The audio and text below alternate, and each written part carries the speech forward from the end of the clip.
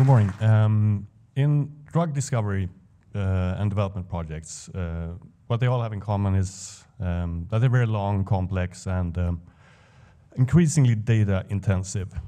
So more so today than ever before, of course.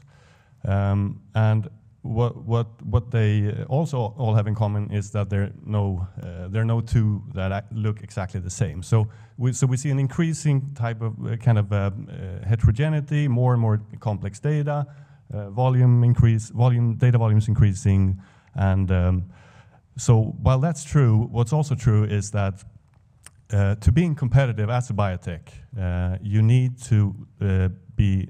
to leverage your data as well as possible. So we kind of see a conflict between having more and more data and also where the actual value of the data will be increasingly important. So you need a strategy there, and just putting Excel sheets on a SharePoint server isn't really a valid long-term data strategy. But Bionamic is. So we're a software company. We've developed a digital platform that helps people in the lab do their work more efficiently and with higher quality, while also building a really rich and well-structured data state, also in the early discovery and development phases. So we're not just talking about the downstream processes where everything is predetermined, but in that chaotic phase of early discovery. So we have validated this problem, which is easy, just talk to any scientist.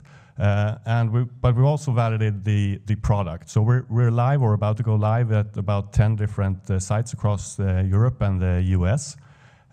We have a software as a service business model with a yearly license fee between half and up to 3 million Swedish a year.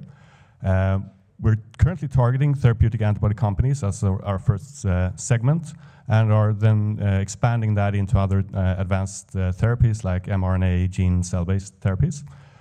Before, of course, being able to address the entire biotech industry.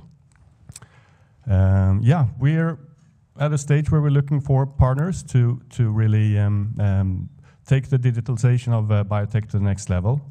We are outperforming our competitors in customer-driven evaluation projects, and yeah, exciting to talk to anyone who would be interested in joining our journey.